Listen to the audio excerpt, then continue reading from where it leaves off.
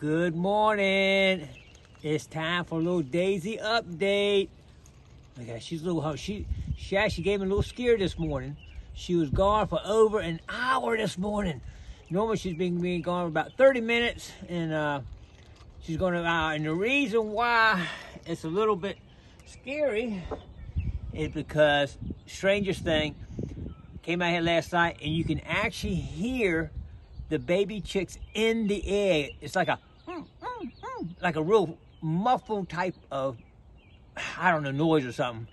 And they definitely get ready. I say today is probably the day. I just heard one. It's amazing how you can hear them inside the egg. It's a little muffled sound. I don't know how long they do that. I've heard it in the past years when she was here, but I didn't know what it was. I thought it was her kind of making a noise, but it's actually them in the egg, because she'll kind of jump a little bit when it makes it. It's crazy sounding. But she's getting ready now. She is almost ready for sure. She is there. Hey girl, what you think? So anyway, what I'm gonna do is keep a close eye on her today and tomorrow. I'm thinking she's going to the water tomorrow, so stay tuned. Hopefully we'll have some live video of her going to the water. I'll try to do another live this afternoon and see how things are going. They might hatch today. They really might hatch. I don't know. A little cool out here though. It's in the 50s, I think, so it's pretty cool. The other day was in the 80s, almost 90. So our temperatures are up and down right now. But she gets in there, as you see how much down she has pulled on top of her here. This is her down out of her, and she has packed it all around her really tight because of the cold. And so she's keeping those eggs warm. That's part of the incubation process, is keeping those eggs warm so that they go through the incubation and hatch.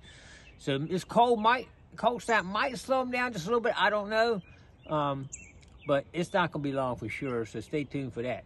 Anyway, what I'll do here in this video here is, it's amazing to watch her, because she takes her beak down here and actually lifts the eggs up and turns them all the way around all the time, like when you cook something, how you gotta flip it over, right? Hamburger and all. Well, she's flipping these eggs over and turn them and checking them out and all, and making sure they're getting the right heat, I guess, dispersed all around the egg, which is pretty cool.